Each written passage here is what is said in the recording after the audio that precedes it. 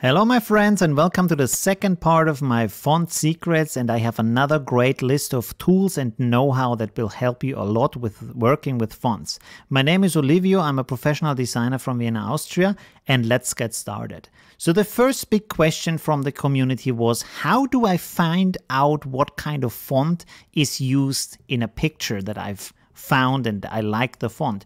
Here's a website that I will link in the video descriptions.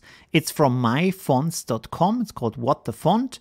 And you just drag in here a picture with a text that you want to identify. It doesn't work 100% of the time. You can say no text found, so I need to crop it to the exact location where my font is. I've written this this text myself, so I can compare it. Now I click on the arrow again, and it will suggest me a list of fonts. You can see here it says Scripta, Catchwords could be it, Las Enter could be it, or these other fonts. Let's go over to Affinity Photo, click on the font that I've used, and it's actually Las Enter. So this is really useful. Like I said, it doesn't work 100% of the times, but I found that often it works very well, and it's one of these fonts suggested here. So this is really a great tool. Another thing that people ask is, how do I identify a font that is used on a website? And for example, if you have the Chrome browser, you can use What Font. It's a plugin. You will see this little icon up here. And when you click on it, the tool is activated. So I will go over to Google Fonts here.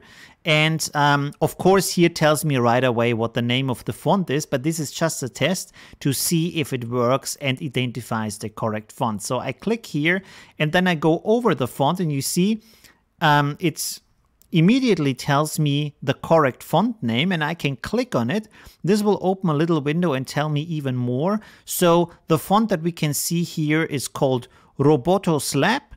The style is normal, the weight is 400, the size is 40 pixel, the line height is 44 pixel, stuff like that. Even the font color here, it gives a list of how the font looks alphabetically. So that's really nice, and I can do this for all the fonts on the page, and it will always open this kind of window for me. If you want to close the window, there's this little X here. You can close it, no problem. Okay, the next thing I want to tell you about is how to understand terms of fonts, which is just very important.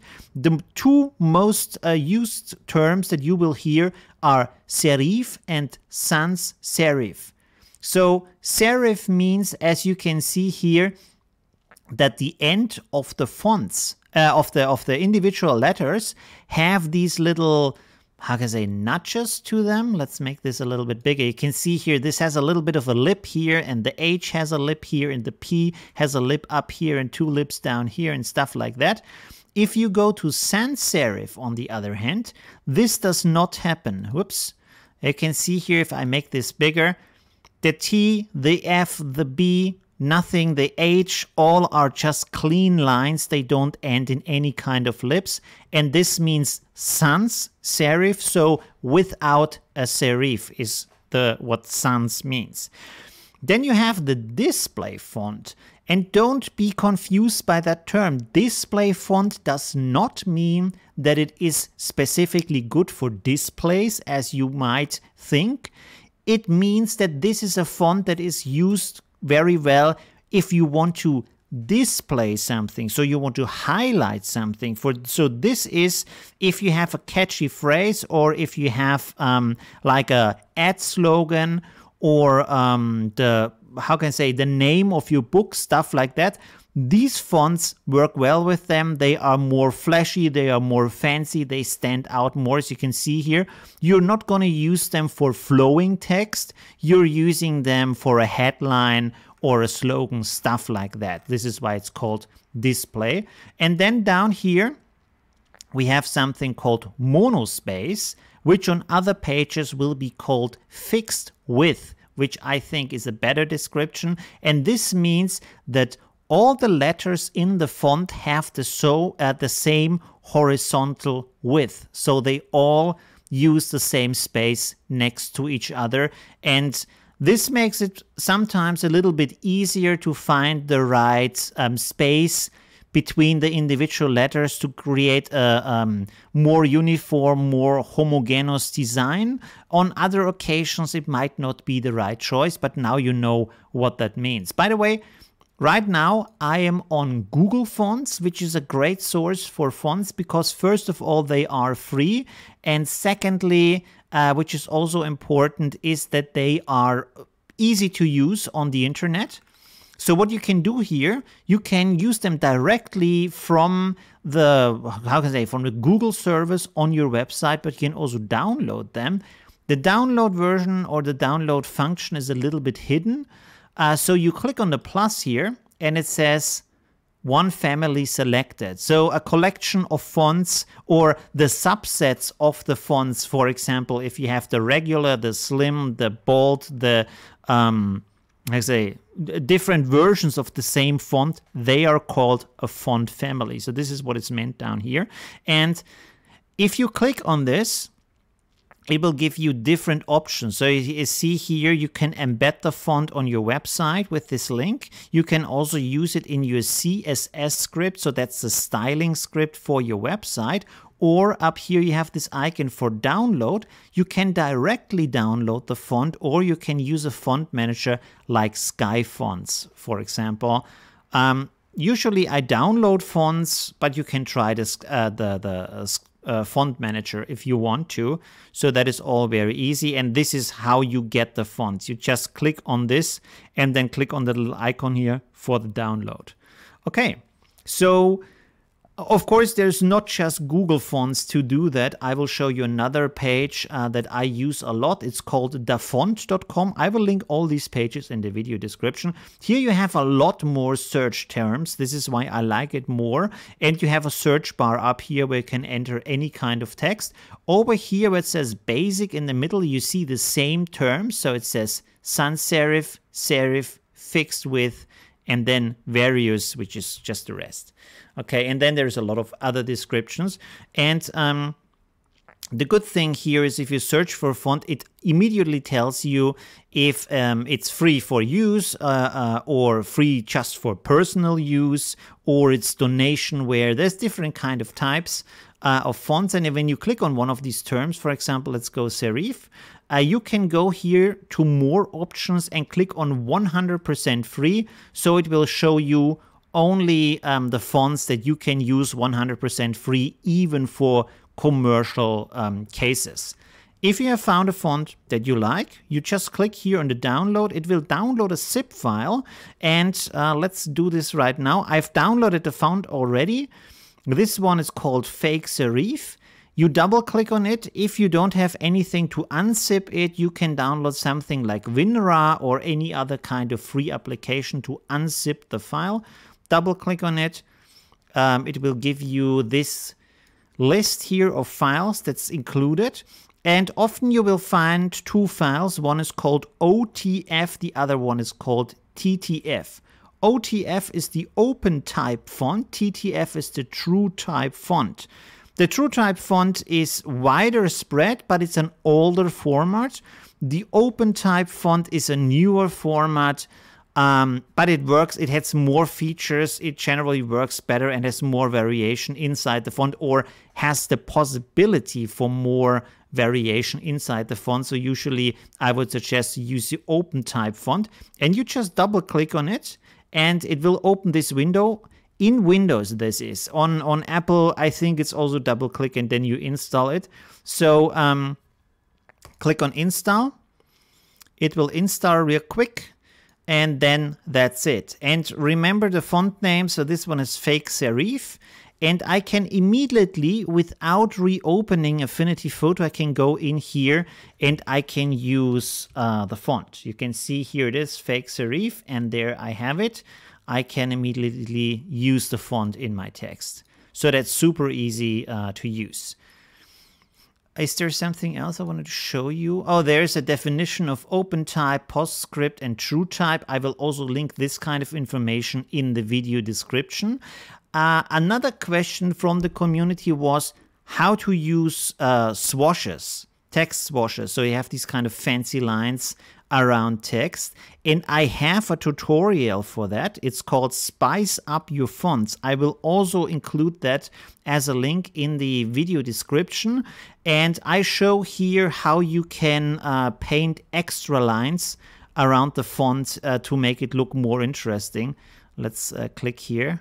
And you can see here you have these fancy lines around these. These are usually called swashes, and you have them often on the start or the end.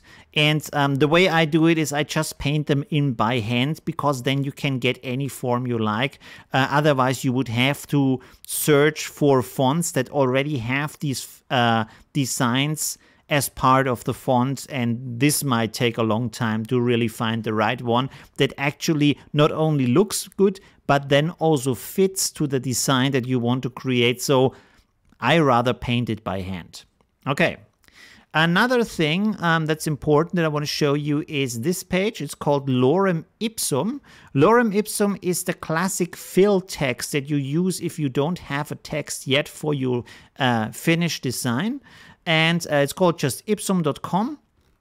It's just any kind of, it's not really a useful text with any kind of information in it.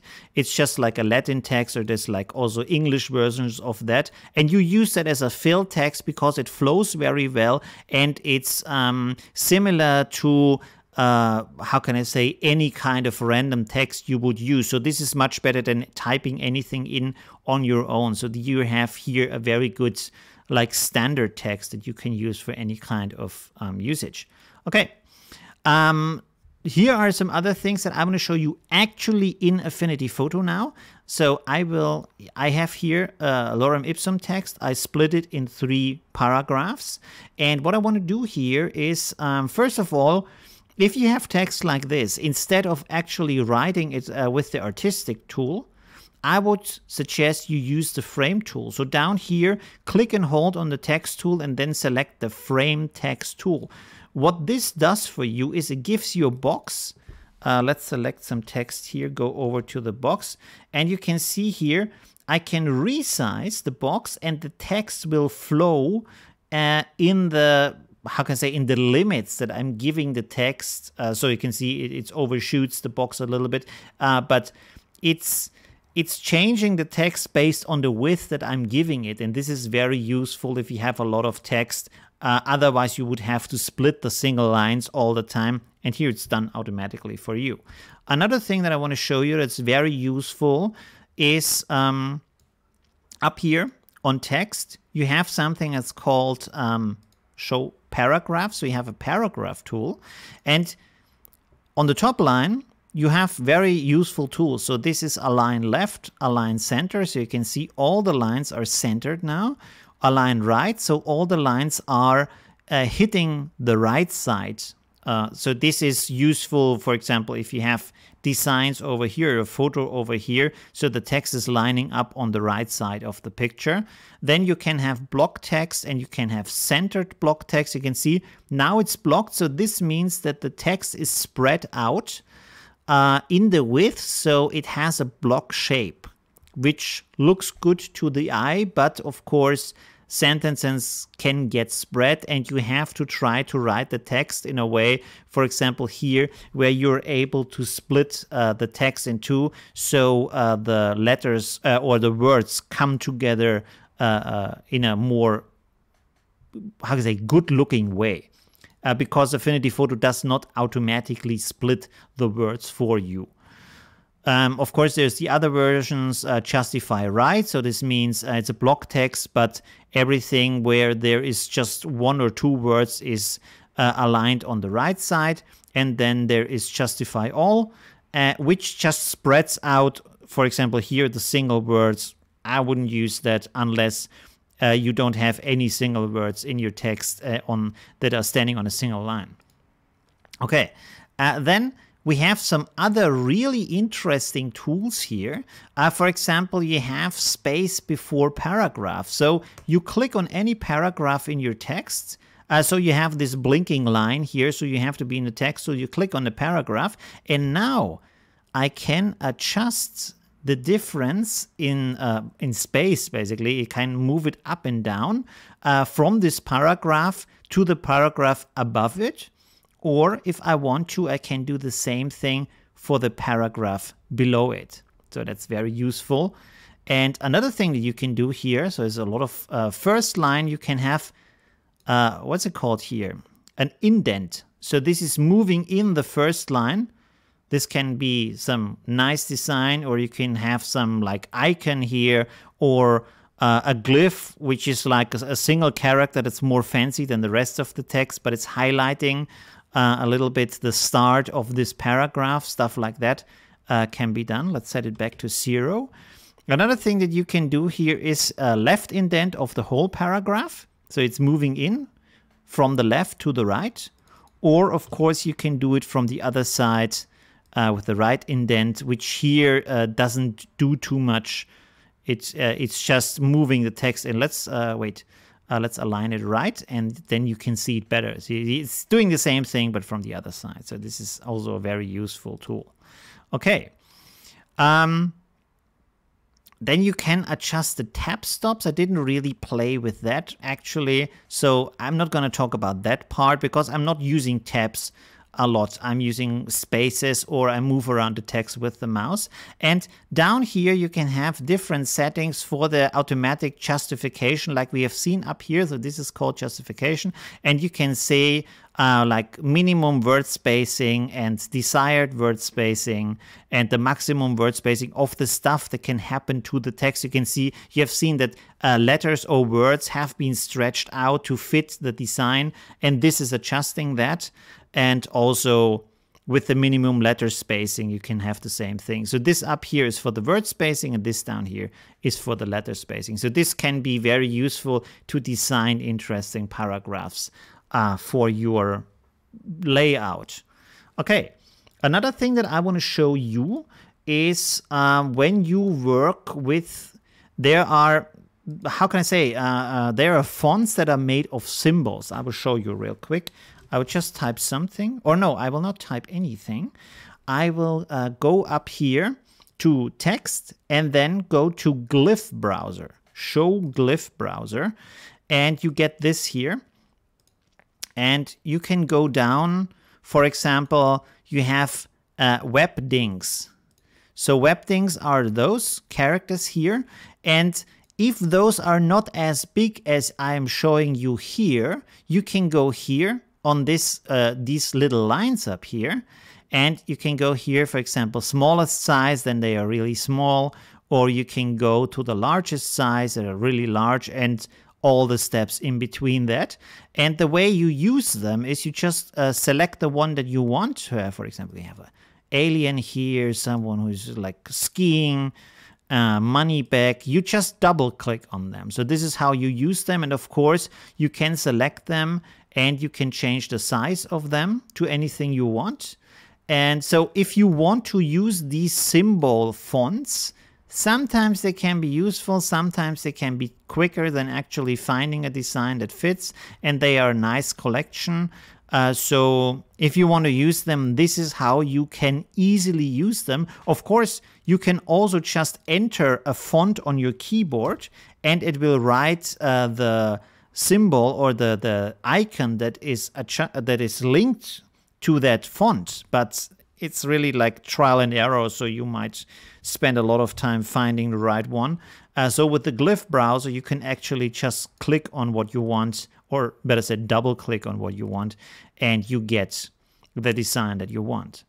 Okay, so that was the tutorial for today with a lot of information. If you have additional questions, if I left out something that's important to you, please tell me in the comments. If you like my tutorials, please subscribe to my channel. I do 2 tutorials per week. And if you want to support me even more, head over to Patreon, where you can get feedback on your own creations. You get my files with all the layers and a lot of other great benefits. Thank you very much and see you in the next tutorial. Bye.